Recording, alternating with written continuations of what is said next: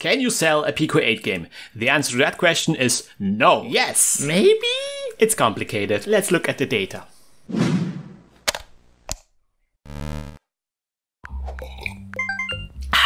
Welcome everybody, welcome to LazyDev's Academy. Welcome to this new video where today we are going to be tackling a very important question that a lot of newcomers are asking where they're coming into the Pico-8 community.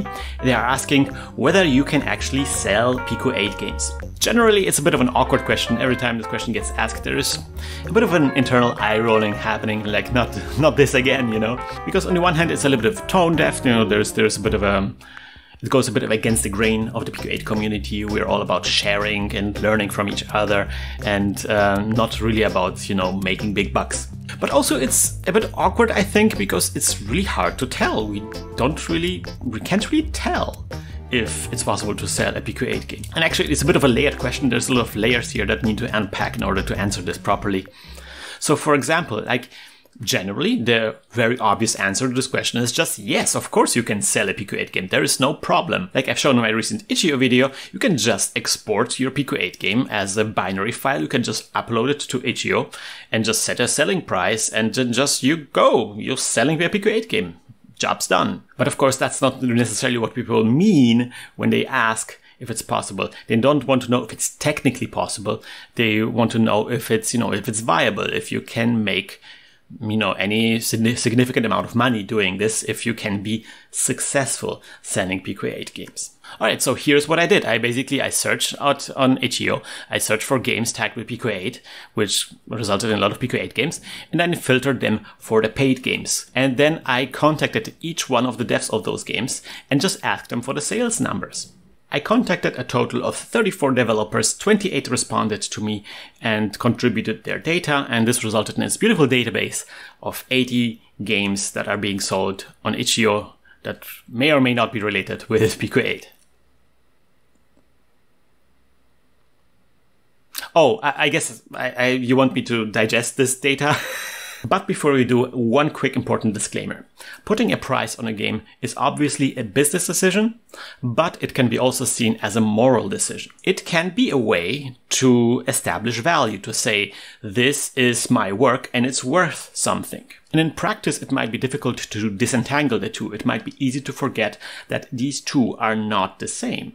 It's easy, very easy to slip into this mindset where you look at a game that is not selling very well and to immediately conclude, this is a worthless game. And even worse, as a developer, it's easy to convince yourself that your work is worth nothing if it didn't perform on this marketplace. And that you, as a developer, are worthless as a consequence. If you watch my We Are All Beginners video, you probably already guess what my stance is on the situation. So please remember that there are real people behind those numbers, that there are real people doing hard work. We are not measuring whether their work has any value. I think this is established beyond any doubt. We are just looking at how their games manage to trade on this one marketplace, okay? I know it's difficult, but we are going to try. Alright, so let us jump straight in.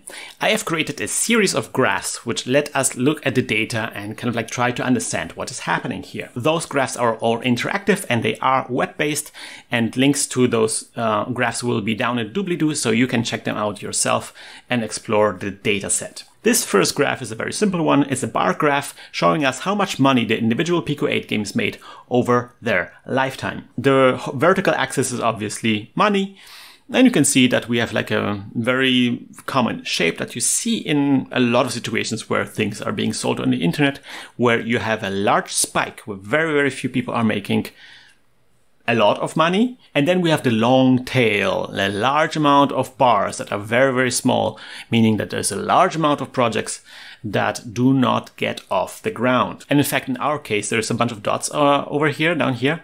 These are games that made zero money. But let's look at the spike. And if you look at the spike here, we see that, you know, the most successful Pico-8 game on itch.io in this database is Poom, obviously. Poom by Frederick Sucho and Paranoid Cactus, a Doom remake in Pico-8, which obviously is a technical marvel, and I'm not surprised to see it on top of the list. It made $640. Yeah. The second most successful game in this dataset is Push-A-More by Brook. It's a puzzle game, kind of like a mixture of Sokoban and Tetris to some extent. You're pushing blocks around and the blocks are kind of like Tetris-like and they disappear. It's awesome. You should check it out. Actually, I'm a little bit surprised that it is so high up this list that it is on the second place as the second most successful game on this database. And I think it might be actually the key to understand a lot of the things that are happening here. So keep an eye out for Push-A-More as we go through the data. For now, let's just note Push-A-More made $482. Closely followed by the third most successful entry, which is a Pixel Sessions Volume 1 by Trasval Dog with a revenue of $464. This is the one I'm not too surprised about.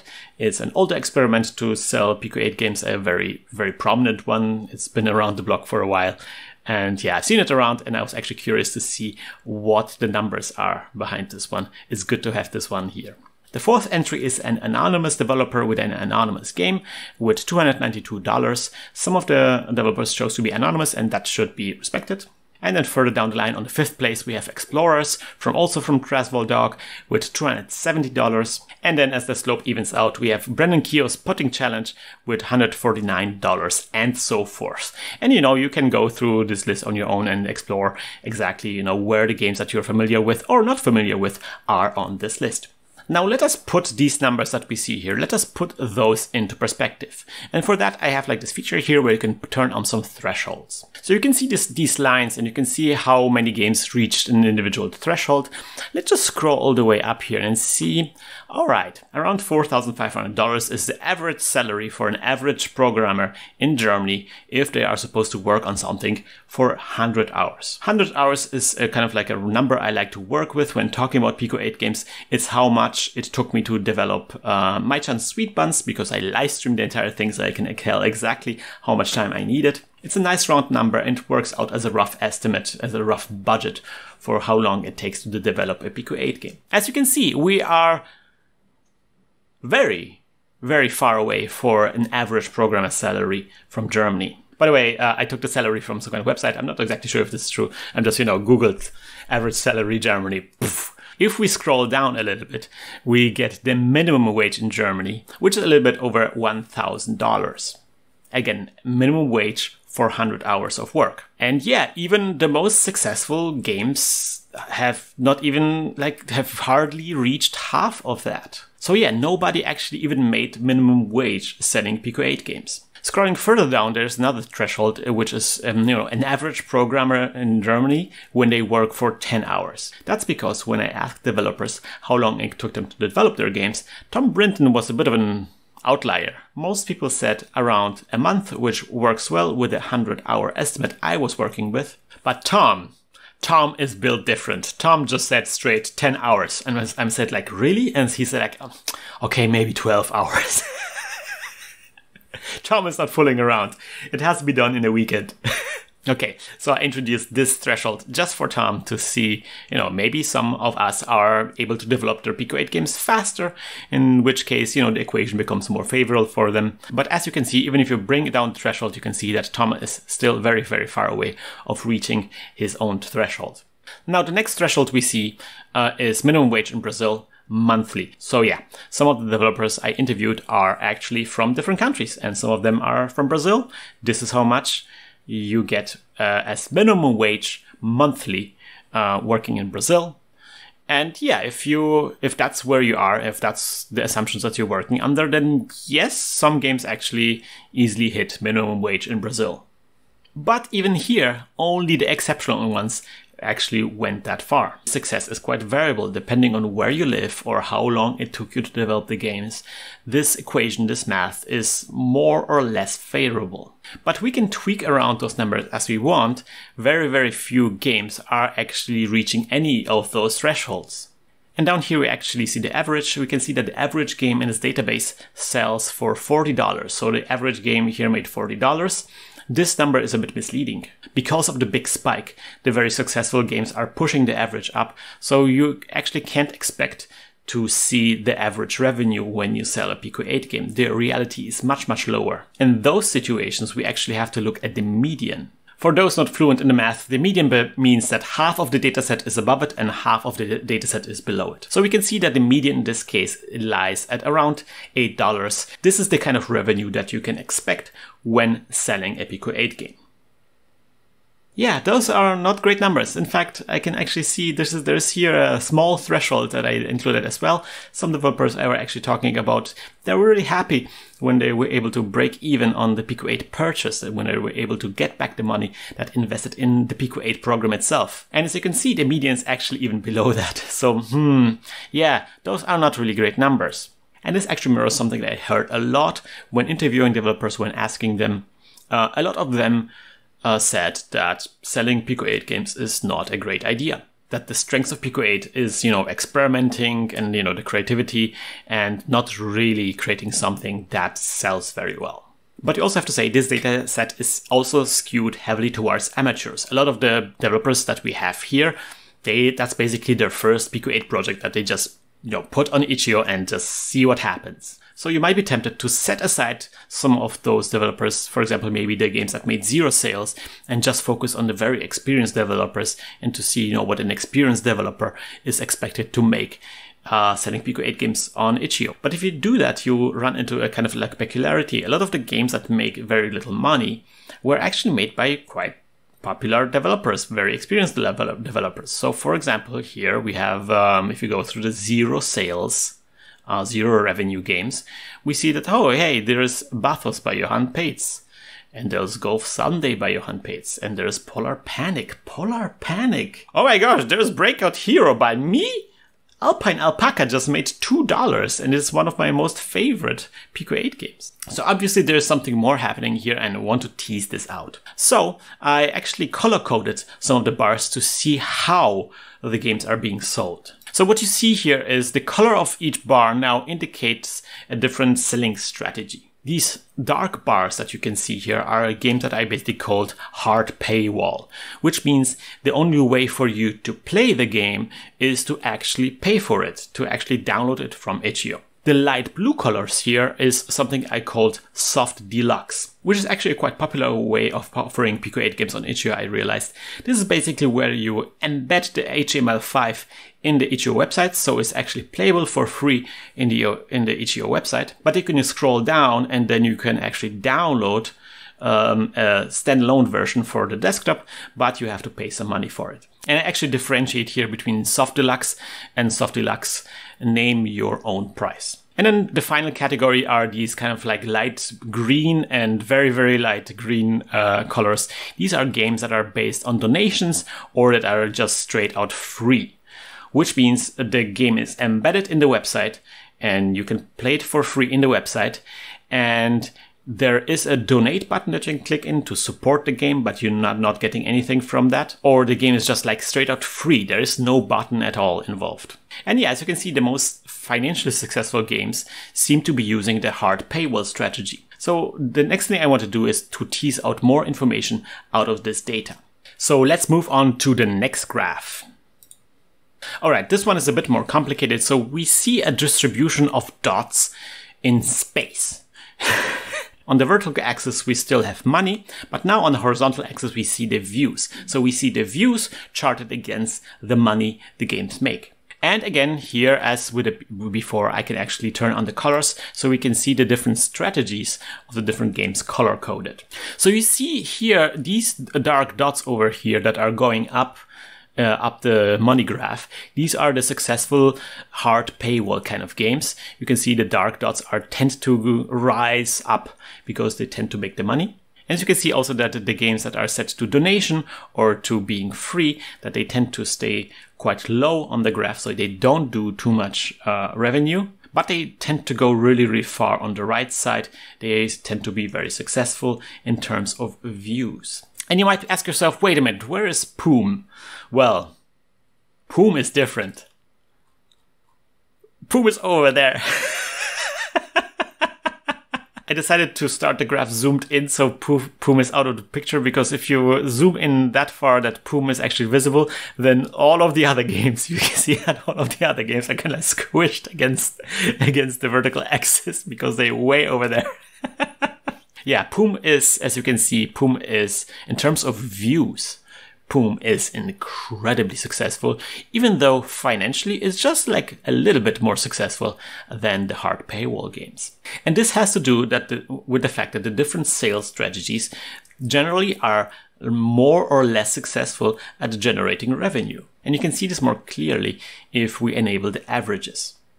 So by clicking on this box, you see like these lines appear. These are averages for the different strategies, and we also have like an average overall. So you see that from this data set, on average, you make $1 per 211 visitors. 211 people have to visit your website for you to make $1 on average.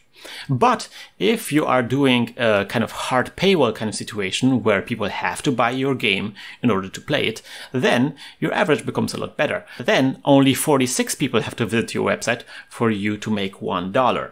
Conversely, that stat really tanks when you decide to set your game to donations or if you just give it out for free. In this case, 1,500 people have to visit your website until you make $1. And actually I have to say, this graph really surprised me. I was operating under the assumption that in order to sell a game online, the main important thing that you have to focus on are the views. That's not necessarily wrong, but I did not expect the split between the different strategies, between the different sales strategies to be so large. And really setting your game to donations is a strategy that's really doomed to failure if you expect any kind of revenue from it. As you can see, this slope is so flat. In order for me to reach, like, I don't know, like minimum wage, I would have to make like 1 million views. Even jumping up from donations to like the soft paywall, for your audience, it's not really that big of a difference, but actually in the revenue it creates, it's a huge difference. Now, that doesn't mean that the views don't count, and actually what we see here with Poom is a good example of that. Yeah, Poom is not using the most efficient monetizing strategy. That wasn't their goal in the first place, but simply by being so incredibly successful in terms of views, they were able to, be the most successful game on this list, easily outpacing all those games that were trying, with more efficient strategies, with the hard paywall strategies. Now, there is a question here that immediately arises when we look at this kind of graph. We see, the dark dots, the hard paywall games being, on this very steep graph, but also not really getting very far down this line. We see that most of the hard paywall games have comparatively few views. Whereas we see that the games that were set to donation, like Pico Driller here, or like Pork-like, or My Chance Sweet Buns, they managed to go really far down this view track. An obvious question we might ask ourselves here is if setting your game to a hard paywall, if that has some kind of detrimental effect on the amount of views your game receives. I'm going to actually have to leave this question hanging because we don't actually have the data. We can't really rule this one way or the other. Personally, I don't think it's related. I think it's more a fluke in the data that we have here. We just don't have a lot of people that tried the hard paywall strategy. Plus, the data about the donation games is a bit biased here. That's something I want to talk about at the end of the video. For now, I think an important game that I want to talk about is, again, I was talking about Pushamo. Pushamo is kind of quite extraordinary here because it doesn't have a lot of views, but it's the second most successful game in this graph. And in order to take a closer look at this, I've created a third graph. All right, so this is the third graph, and I already turned on the colors, and I also turned on the averages. This is a very similar graph. We still have the views on the horizontal axis, but this time the vertical axis is no longer money. Now we're looking at sales, the actual payments, the actual individual units being sold. Actually, when we start switching between the second and the third graph, we see that, they are kind of similar.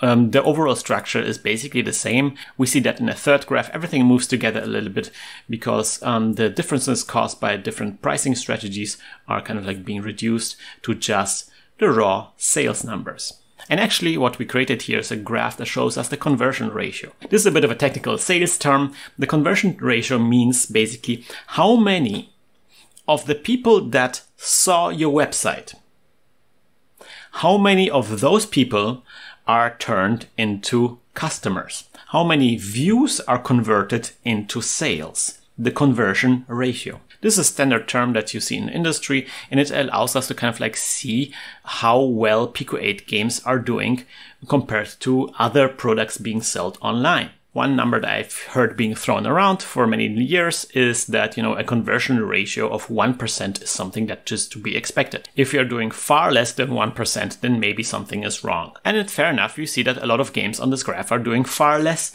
than 1%. In fact, all the soft deluxe games and in the donations games, donations games make like 0.01%.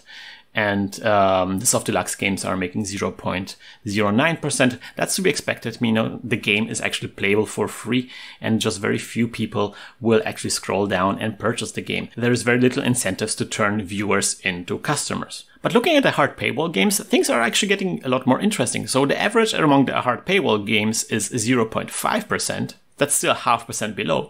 But we also see some of the games that we have here actually have a fine conversion ratio. This anonymous game here has 1%. And in fact, Pushamo has 1.5%. Pushamo is doing really well. In order to give us more context to understand how good these numbers are, I actually reached out to some fellow developers to ask them for their conversion ratios. Big shout outs to one of the developers that has been very useful in this, and that is Jake Burkett. He is the developer of a quite successful solitaire game called Regency Solitaire. He is also well known for writing a lot of blog posts about selling games and giving advice on how to sell games. I know him personally from this special talk, GDC talk, that is one of my favorites, which is how to survive in game dev for 11 years without a hit. So this is him basically retelling the story of how, he made a living selling games for 11 years now. So yeah, if Jake is getting your numbers, you're getting some good numbers. And yeah, obviously the link to this video is also going to be down a doobly-doo.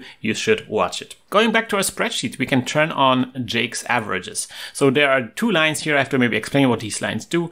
0.9%, that is what Jake achieved with his games on itch.io, and 1.8% is what Jake achieved with his games on Steam. And as you can see, there's at least 4 games from this hard paywall category, which are basically in the ballpark of those numbers. So yeah, Pushamo's doing really good here, but also we have to also acknowledge Super Mega Bread with even a better conversion ratio, albeit less views. So why does Pushamo have such a great conversion ratio?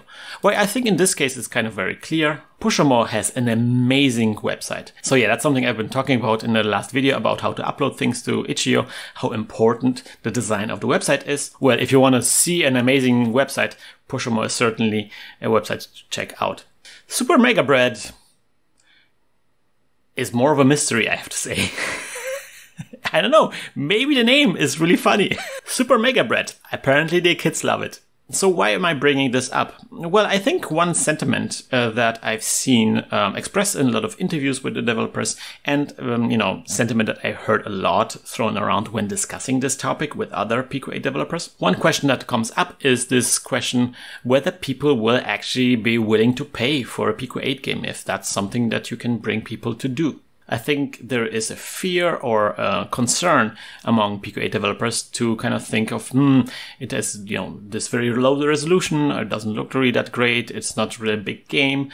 Maybe people will see this game and be just not willing to pay money for it. And if you, to look at the averages, sure, the averages are not that great, but those few games here, they have conversion ratios that are comparable to, big boy games on big boy platforms. These are games that people just paid money for, like for a normal game. So yeah, it is actually possible to make people pay for a Pico-8 game. In terms of conversion rate, Pico-8 can hold up with bigger engines. Maybe not on average, but we have examples of games achieving this, and it's not just one. Moving on to the fourth graph. So this is actually one where I wanted to talk a little bit about the sales price of Pico-8 games. Now again, let me turn on the colors, and actually let me turn on the averages here. Okay, this is a simple bar graph again. Money is on the vertical axis again.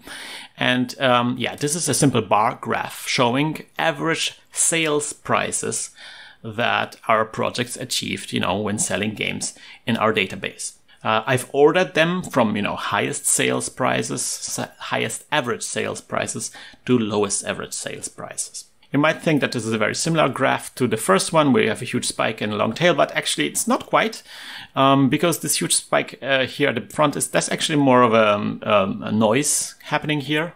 Those 4 games that we have in the front here that were games that received basically just one single payment, but a payment that was very generous, and that kind of pushed the average price very high. Otherwise, we get like this quite linear slope. Now, you might notice this dot here. This dot is actually the price that the developer asked for. So we see obviously that most of the time the developer asked for less money than they received. That's to be expected. As a general rule, on itch.io you can always pay more than the developer asked for. There are some times where the dot is actually above the achieved average sales price, and that is the result of, discounts and sales and so forth, or the price changing and so forth. Sometimes you will discount the game and you will get a lot of sales from that, and this will push the average down. But the most important part here is this here, the average sale and the average price. So the average price is the average asking price the developers set, like I'm going to sell my game for X. And the average sale is the average sales price that those games achieved when they're actually sold. Basically what people were willing to pay for the Pico-8 games. As you can see, the average asking price is $2.50, but the average sales price is $4, which suggests to me that Pico-8 games are severely underpriced. As I said, you would expect the average sales price to be a bit higher than the asking price, but you wouldn't expect the average sales price to be almost twice the number. And yes, I did my due diligence here, and I actually excluded the games that are priced at 0 or, name your own price from this calculation. So this is really just, the average price from the games that actually have a price. And yeah, sure, generous donations should push the average sales price up, but they also wouldn't be that frequent. So in the long run, things would average out. And yeah, if you look at something that has a lot of sales, like Poom here, which was set to name your own price, over a long period of time, it kind of approaches $4. And also, this is in line with something that we see generally across the industry. Generally, especially if you're a small independent developer, you tend to undervalue your game. You tend to sell it for a lower price than you should be selling it for. So if there is a takeaway from this data set, is that I think generally as a Pico-8 developer, you should be selling your games for around $4. And this is the kind of situation that you actually want to be higher, maybe a little bit than you should be, because it's always possible to go down. You can make a sale, or you can make a permanent sale. You can permanently crank down the price, but cranking up the price doesn't feel so great. And let me drill down here a bit, because I think this also touches a very important point that may be at the core of a lot of the things that we see here. Again, as I said, that's something that independent developers are generally struggling with. And this is something I heard about from a lot of the developers when I interviewed them for this data collection. There is a real pressure here to engage a kind of race to the bottom. We might think we need to go lower with the price in order to stay competitive. If there are all those great games out there that are so awesome and they're priced at a certain number, then I feel the pressure with my game that is just not that great to go lower in order to stay competitive. So here's a tweet from Mike Rose from the indie publisher No More Robots, and I will talk about him a bit later. Earlier this year, he tweeted, "It's still crazy to me that AAA is pushing for a £10 price hike across the board, yet indie studios constantly feel pressured to reduce their prices.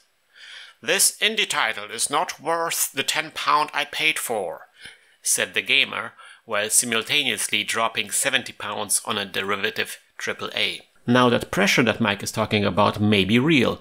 It may also be something that we just internalized. Regardless, we feel the need to keep going lower and lower. We want to be the good dev. We want to stay humble. There's a different sentiment that is not really about the price, but I think it belongs in here, but it's kind of like the flip side of the same equation. There is also pressure to engage a different kind of race, and that is that race to kind of like maximize the amount of content, the scope of your game, to make it bigger and grander, to offer more value for the money, and Pico-8 often gets in the way with that. The thing with the other engines is that they don't have limitations like Pico-8, so the games can have more scope, polishing, and graphics with more resolution. In other words, the games will give more to people for their money.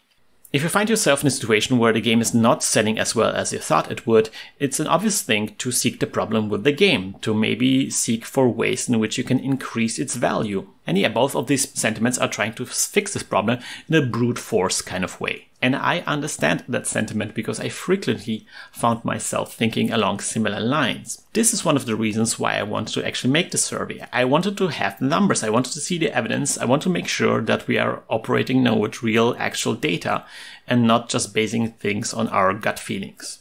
I don't think there's a single game in this dataset where lowering the price would somehow result in better sales. It's just not the thing that is limiting the sales in this data. And I think I can prove it. So in this graph, we can actually sort those values here by a different metric, and we can sort them according to the number of payments, the actual sales. So now on the left side, we see the games that have been sold a lot of times, and on the right side, we see the games that have been sold just a few times. So here, on the very far right, we have games with just one payment. On the very far right, we have Poom with 172 payments. And as you can see, we don't really see a good correlation here. It's not like the cheap games are on the left side and expensive games are on the right side. Sure, we have some tall graphs here, but they don't actually matter. What I'm looking at here are the dots. As you can see, the dots are the asking price, and the games with a low asking price aren't necessarily further down left. In fact, we have some prominent examples of games on the left that have actually pretty high asking price. So yeah, there's just no good correlation between a low price and sales numbers. It's not the thing that's limiting the sales. And I also don't think Pico-8's restrictions are massively limiting the sales. In fact, I've heard from a lot of developers who tried to develop games in different engines and they saw similar sales numbers. And in fact, you can see some of the data here. So let's go back to the third graph here. And there's actually a button here. You have that button in every graph, which enables non-Pico-8 entries. These are actually pancake games from Trustful Dog. If you don't know about them, it's basically two famous Pico-8 developers, Benjamin and Remy, and they got together and turned their Pico-8 projects into, bigger games with, bigger engines. And they also created Patreon and, made a huge marketing push. And yeah, they're doing really well. I'm really happy about this. Metavex did really well, and the Rats then also seems to be going really well. But the big successes is not the thing I want you to focus on. Instead, I want you to look at their first game that they ever released, which is Anticrypt, which has a conversion ratio which is comparable to the Pico-8 games we looked at before. Total revenue is also somewhere among, the revenue that you saw from the other successful Pico-8 games. And so in this case, switching to a non-Pico-8 game engine and making the game bigger didn't actually result in an exceptional success compared to Pico-8 games. But there's actually another game that's hidden in the dataset. If you scroll all the way down here, there we go. Here's an anonymous dev that also shared some sales from a non-Pico-8 game that they also had on the same platform. As you can see, the sales are not great. They are comparable to the Pico-8 games they made. The only difference is that this game took a year to develop, whereas the Pico-8 games went a lot faster. What I'm saying here, switching to a bigger engine, making the game bigger, doesn't necessarily result in a huge success. And again, this is not an isolated case. I've heard other developers reporting similar results. So the takeaway here is that we need to make sure when we're tuning something about this whole process, that the dial that we're turning here, that this is actually something that's connected to the problem that we're trying to solve. For the vast majority of the games in this dataset, the biggest problem that is limiting sales is actually just the page views. Increasing the value proposition, giving people more for the money, if anything, is a way to increase sales among the people who already visited your site. It's a way to increase the conversion ratio. And even then, I would probably argue that there are better ways of increasing conversion ratio than a better value proposition. In any case, a better value proposition is not really a way to drive traffic to your game. It's not a way to increase your views. That is more of a communication problem. It's a marketing problem. Lowering the price is not the answer here. Now, as you can see, this can be a bit of a can of worms, and we're probably going back to this in a future video. For now, let me finish this up with a related graph. This is the graph I called the unfair graph, and it's an unfair graph because it is a bit of an apples to oranges comparison. First of all, this graph, again, still has Poom on it, but it's way over here. It's way bigger than the rest. So I decided to zoom a little bit so we can see the rest. This graph is trying to measure a value that for me as a developer is actually quite important. It's trying to measure how many people actually played a game. For the games that are embedded in the browser, you often have like this browser play number. This is basically the number of people that clicked on play on the game and, just tried it out in the browser. And this is the unfair part. For the games that are not embedded in the browser, we can't take a browser plays number. We have to use a different number as a substitute.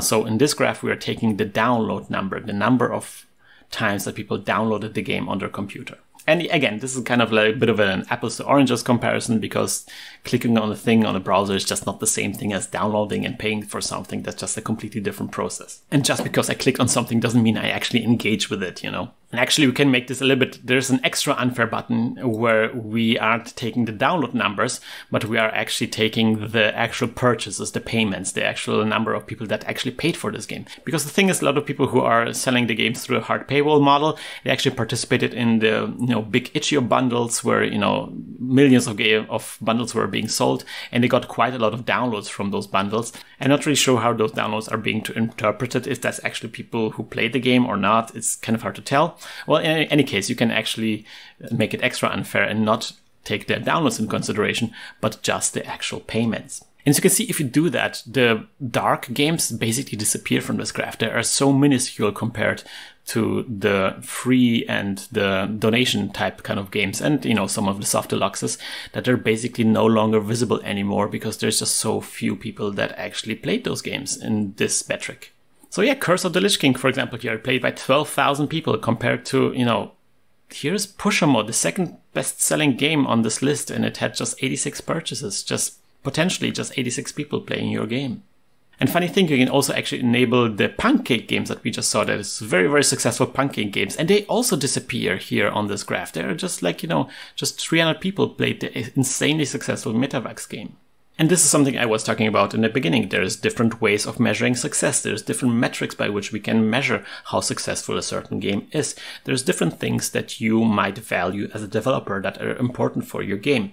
Is it really worth it if you get $100 more if as a result you will lose thousands of potential plays on your games? And this goes in line with this whole problem that I talked about in the beginning, like approaching this whole question with this intent of trying to sell a game seems at first glance so tone deaf for many people already in Pico-8 community. The Pico-8 community is driven by people, wanting to share their creations, sharing them on Explore, learning from each other, downloading each other's code and looking at it.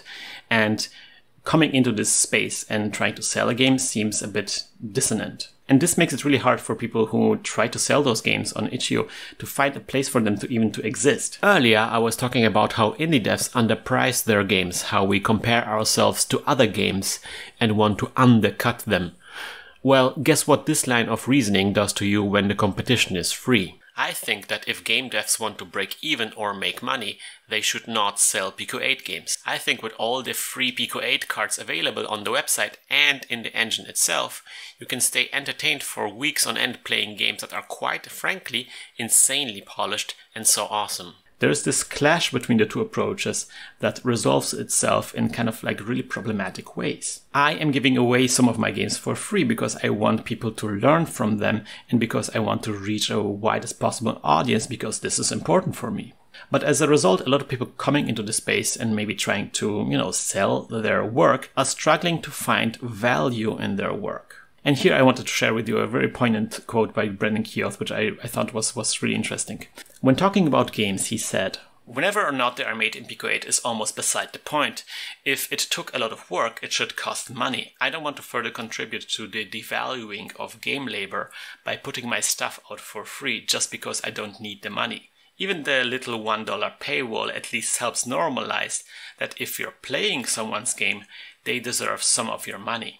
So yet for me, this was like kind of like this aha moment, realizing that I have a certain responsibility, especially as somebody who is very, prominent in this space. Ideally, what I want to have is a way for these two approaches to coexist. We would love to have a lot of people who are just sharing their work and, contributing, learning from each other. But we also should find ways to cherish and appreciate people who come in here and who want to see a return on their labor.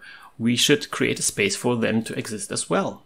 This is not something that will be resolved overnight, and I think it's worth discussing this further in the community as we move on. But for me personally, the next step is actually quite easy. I was surprised at how badly donation games are doing compared to even something like Soft Deluxe. And again, from the player's perspective, there's almost no difference between the two. In fact, in many ways, the Soft Deluxe actually ends up being more user-friendly. Something that I notice is that on a lot of my games, people are actually asking for a downloadable version. So this might be actually a good opportunity to put a price on my work. And yeah, in the future, I'm actually considering maybe trying a hard paywall kind of game. It feels like there's a lot of potential here that we haven't explored yet as a community. There's just not a lot of games in here. Now, as we finish up, I wanted to add some disclaimers and, caveats to all this. And this last graph is actually a good place to start. When looking at this graph, it seems like donation games are, the ticket to high view numbers, but that's actually not the case. That's actually a bias in the data set.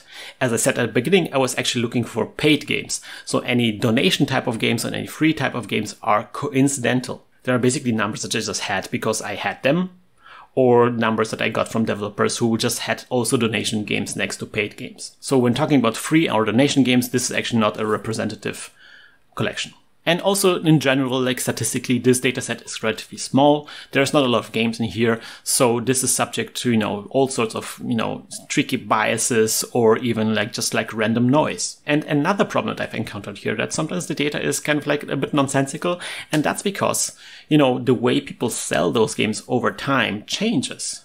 So a game might start as a hard paywall, but then be turned into a free game. And suddenly you have payments on a free game, even though there is no button to actually buy this game. So yeah, don't necessarily trust those numbers too much. And actually, I'm also covering just the numbers on itch because they were quite easy to compare.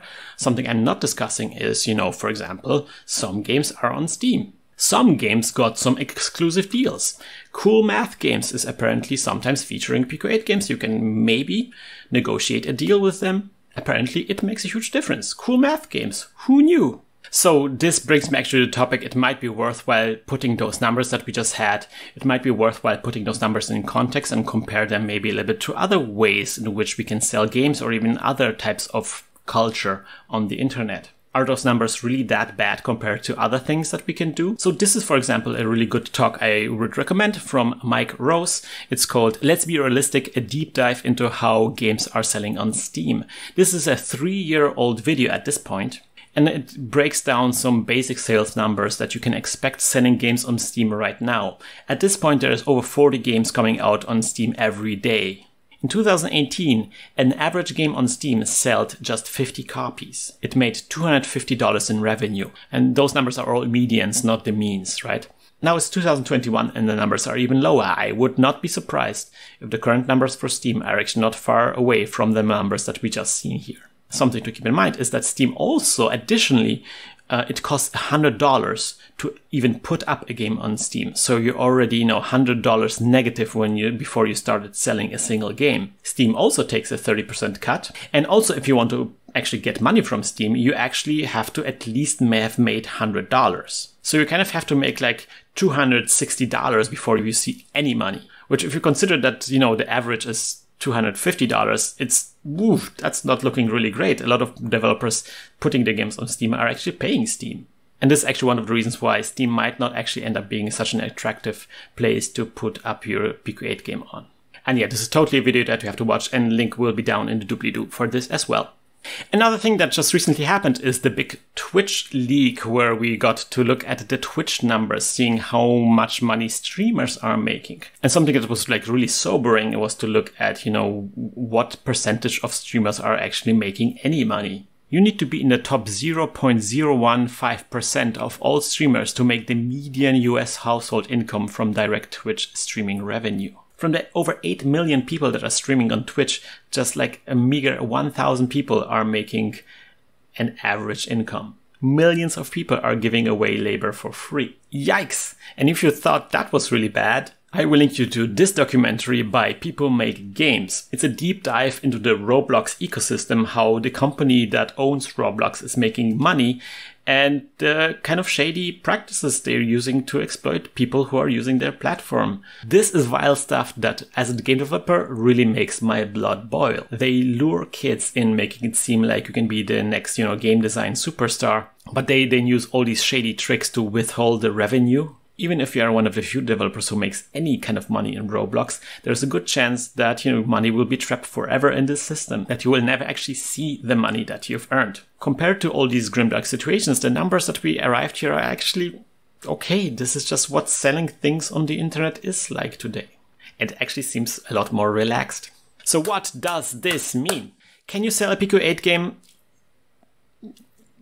yes, no, maybe. What I think personally, well, obviously the numbers don't really look that great, but I think there might be like 2 general strategies that you could take and, try to give it a shot. Strategy number 1 is to have a knockout page and to also do a ton of marketing. As we already discussed, games like Pushamo have actually pretty fair conversion ratio. So if you make a hard paywall game like this and also invest in like a lot of marketing and try to get the word out, try to get as much views as possible, then you might actually see some fair revenue from this. And the second way in which I think you can successfully sell a Pico-8 game is to figure out a way to break out of the Pico-8 bubble. Yeah, so this is why I think the POOM example is so interesting, because as you saw in so many graphs, I had to kind of like exclude POOM because it was just breaking the graph, because it made all of the other games seem minuscule, of the numbers of the other games seem minuscule. And the main important difference is just the raw view numbers. POOM just has a lot of views. You see all of the other games in our statistics be all clustered around, in this little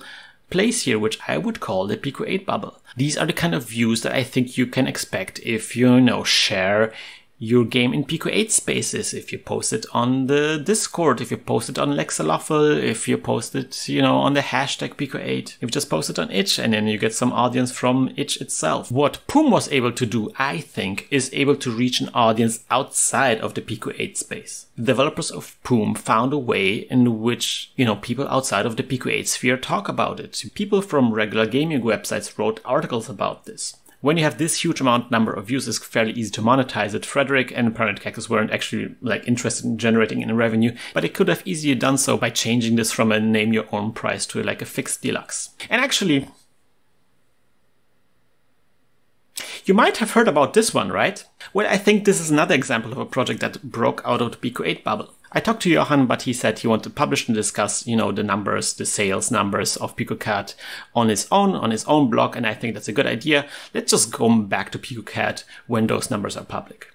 In any case, figuring a way in which non-Pico-8 people discuss your Pico-8 project might be also a way to sell a Pico-8 project. These 2 strategies have 2 things in common. Number 1, the views are the key. This is the one thing that really limits the sales, just the number of views. And number 2, you have to know what you're doing. You cannot expect to just upload your game to itch.io and see the money flooding in. This is just not how it works these days, and it doesn't really matter if we're talking about Pico-8 or any kind of game engine. This is just not how you sell games in 2021. And so there's different ways of looking at this. You can look at those numbers and you can see, that even the most successful games aren't getting anywhere. And yeah, that's actually kind of a sobering situation here. With a lot of projects on here, I actually expected them to have made more money than they actually did. But on the other hand, I actually see some potential here. There are some surprises here as well. I do see some potential for more experiments in trying to explore the space and see what's possible with Pico-8. As I said in my Isoken video, finishing a game is not the end of it. After you finish the game and you release it to the public, that's a whole new ball game. And I think we as Pico-8 community, we have to learn this ball game for our engine. So in the future, I would love to see more projects doing more experiments in this space. If you want to go out there and try something, you have my support. And so this is the end of the video. This data obviously will be available to you. There's a link to the spreadsheets down in doobly-doo, and there's also going to be a link to this visualization so you can play around and experiment on your own. Let me know in the comment sections, do you have some interesting insights? Do you agree or disagree with my interpretations? Do you have your own ideas of how to answer this question? At this point, I would also extend a huge thank you to all of the developers that participated in this project. It's not easy to expose yourself like this, but by doing so, you did a huge service to the community. And if you guys out there also want to thank those developers, there's no better way than actually just buying their games. Aside from the anonymous entries, all of those data points here are actually clickable. And if there's something that strikes your fancy, just give it a go. But there is an even better way. Brooke from Pushamo got a bunch of the devs from this database together and they are launching the Pico-8 Premium Bundle. So you can support all of those games in one go and you can check out some of the gems you've been missing out on. It looks like it even has support from Zeb himself, so yeah, this should be great. The bundle should launch at the same time as the video drops, so check out the link in the doobly-doo. I have to say, this has been a huge undertaking. This took a better part of 2 months to assemble. And actually, I've been recording this video here over 3 hours now because there's just so much to discuss, so much data to process. So yeah, if you appreciate this work and you found this data useful, I have a Ko-fi page set up where you can make a small contribution or even become a monthly subscriber where you can fuel more crazy projects like this one. And as it's always the case with those Patreon kind of like systems, there's always some perks involved. So for example, this month you can actually get your hands on the source code of this visualization, and you can maybe, mod it so you can create your own graphs and your own analysis of this data based on my code, which may or may not be spaghetti. So this is it, guys. Thank you so much for watching and see you next time. Bye bye.